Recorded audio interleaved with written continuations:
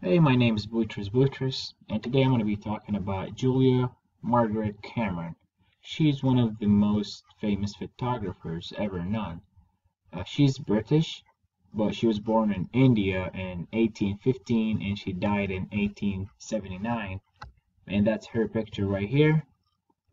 This picture was captured by Henry Harshell Hay Cameron, which is her husband, and that was nine years before she died. She was born in a rich family and she had sisters. Her job was translating work from German, and she also wrote poetry and fiction of her own. This quote is taken from a book titled Julia Margaret Cameron's Woman. It's written by Stephanie Lipscomb, and she explains how Cameron's work was creative. Like, for example, Cameron did not steal this style, out of focus style from no one. She just came up with it. She spent most of her time with her family and friends and people close from her. She was lovely, she was kind to people, and she liked to discover the beauty of the people that she was surrounded by. And she did photography for herself. She didn't do it to be famous or so she can sell. It wasn't her job. And she didn't have a studio. She just, I don't know, her style was out of focus. She didn't invite people, for example, like to her studio so they can pose for her and she can photograph them. No, she just, that her style was just to photograph them out of focus in different areas, of course. And now I'm going to be talking about the history of Julia Margaret Cameron. She was born in India in 1815, and she was living with family. She was close from friends. She was living a normal life, and then she was married to Carlos Hay Cameron. And then on her 48th birthday, she got a gift. And when she was 48, she already had 6 children. She was a mother. That means she was very busy. And then she got her gift from her daughter and son-in-law was a camera, and that camera changed her life completely. When she got the gift, the camera, she didn't know that her life was going to change that much. But she started practicing, she started recording family and friends, and she came up with her own style, which is out of focus, which later was considered to be a fine art or high art. She didn't really do much work or she didn't participate in many activities, but she became a member of photographic societies of London and Scotland. And that was it, pretty much. She was a member there until she died. Like I said, she just did this for herself. And when she became an expert in photographing, she started thinking and trying to prove that photography is a fine art. Back at that time, Cameron embraced photography. It wasn't taken as seriously as art. It wasn't considered as a fine art as well.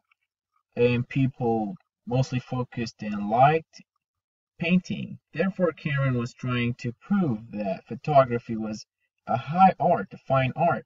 Although most people did not support her idea, but she still didn't give up, and she kept trying and trying until she proved and people liked her work and they considered that photography was a fine art.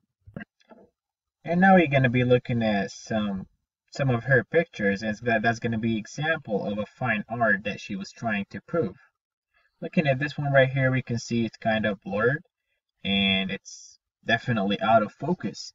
And we can see that her subject, it's kind of, she's trying to get the inner feelings. She's not trying to see like how physically they look, but she's trying to see the inner feelings reflected in their faces. We can say that her photographs were rule breaking. For example, we can say that purposely out of focus as well. I mean, look at this guy right here. He's kind of like sitting with his stuff right here surrounding him. Maybe that's his office or whatever. What we can see is his face right here. It's kind of out of focus. He's thinking of something. He's not well, we can say that he's posing, but he's not posing as well, because he's reflecting his emotions.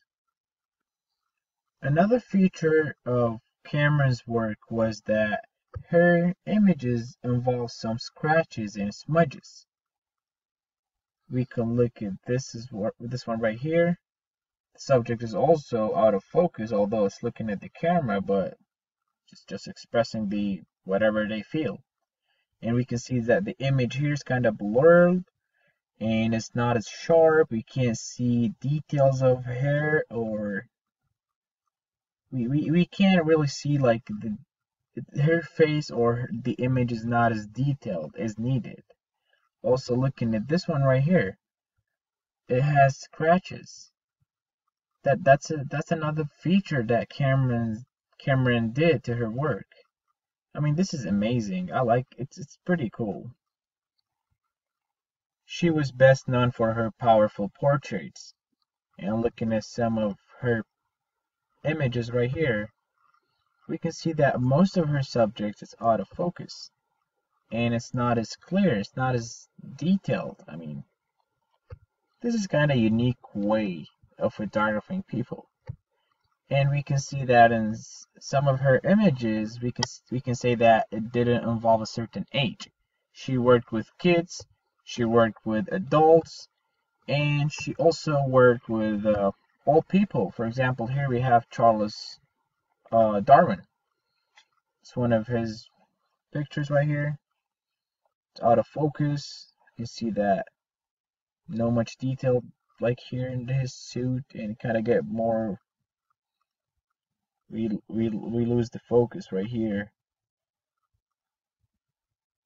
We can say that her point is to see this expression right here. And there's more. That's another one. This one right here. And I have my favorite picture is this one right here. This is amazing. I mean, there's music involved. There is an old guy. There's kids. They acting like angels, and his face is not even looking at the camera. He's just it's like he's living his life, not caring about nothing, just playing music and enjoying. And her, she's kind of looking at him and trying to learn, trying to see how he plays. And this girl right here, she's kind of bored. We can say, we can judge that their expressions, it's not posing for the camera. Overall, Julia Margaret Cameron work was kind of unique at that time, and nobody taught her how to photograph or to start photography. She just got the gift and started practicing and learning, and in a year she became an expert and she became a member in that club. And she was 48 years old when she did that. I mean, she's kind of a great example of not finding excuses to do stuff. And her style was unique because it was emotional and it was out of focus.